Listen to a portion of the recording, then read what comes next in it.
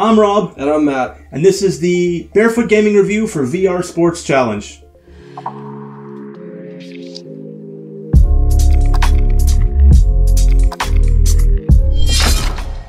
Lace up your cleats, sharpen your skates, and grab your helmet as you step out of the tunnel and onto the field, hardwood and ice, in VR Sports Challenge. Listed as an Oculus exclusive, it is, however, fully compatible with the Vive, as of the time of this review with Revive. You can play as a goalie, where the opposing team is on a power play, you're one man down, and you'll need to move from side to side, keeping an eye on the puck as shots are fired at you. Make enough saves, and you can even play as a forward, taking a shot on their net. Then there's football, or American football, depending what country you're from, where you play as the quarterback. You'll make the calls on what play, and then you'll find your man in the open and throw, as well as catch, to get as many points as you can. Or perhaps basketball is more your thing. In that case, you'll dribble, pass, and taking shots or dunk the ball to the crowd cheering you on. Last but not least, there's a baseball home run hitting minigame style experience. It's the least fleshed out of all of them, but it's there to scratch that itch in case you've got the urge to knock some balls out of the park. And to wrap it all up, there's a franchise management option that lets you get a little deeper into each experience. It aims to put you into the heart of the action, but can it deliver on that promise?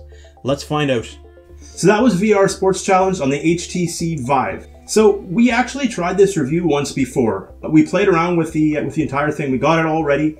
We're like, this doesn't quite seem fair. We want to give it another chance just to make sure. So there's a couple of games in here, and each one kind of plays a little different than the rest. So the one I was most excited about was hockey. Then there's football. Then there's basketball. And then there's a home run challenge, as well as the ability to manage your teams and stuff like that. And the home run challenge is similar to the VR baseball that we had reviewed a while back. That's right, yeah. So as far as the hockey goes, what do you think of hockey? I didn't like it. As a Canadian, we really like hockey. We do. This didn't feel like hockey at all to me. The ice is right at your knees. It feels like you're stuck in one place there, and your gloves can stop the puck, but the stick is horrible. So I get what they were going for, right? I was most excited about hockey of all of these. But it kind of feels like that a goalie does bend their knees and they're sitting kind of, in front of the net to block as much as possible. The problem is, when you're standing and you feel like you're bending your knees, you want to bend your knees, and now all of a sudden you're way too, it doesn't feel right. As soon as you bend your knees, then all of a sudden the ice is like halfway to your hip. Collision is great for the gloves. The gloves, if your body is in the way of the puck, it won't stop. The puck's still going to keep going through. The puck comes at you 3 times and you successfully block 3 times in a row. Then what happens is the puck goes forward and you get to take a shot on net. That too doesn't seem to be working 100% perfect. No, it seems like when the puck comes at you, there's a bar that shows up. It goes from red into green, slowly back into red. And if you almost pull your stick too far back and try to swing like a regular hockey stick, it doesn't seem to want to hit it in the right spot. And you end up just missing the puck. Obviously, we did get it working sometimes, but I wish it would work every time. Yeah, if you wanted it to work properly, I guess, you just basically hold your stick right at that spot and then just tap it when it gets to the green there. But that doesn't feel that fluent. Now let's get on to football. What do you think of football? Football was fun. I didn't enjoy getting tackled when I was the quarterback. Sometimes it can feel a little bit weird when you're trying to find someone to throw to. You have to make sure to throw to their feet. As soon as you pull the football back, a little green circle will appear on the field, right? And you kind of aim it where you want it to go, you pull back and you throw it. And the players show that they're open with their helmet going green, and if they're not open being covered by someone, their helmets go red. Once you throw the ball, you'll actually have to catch it.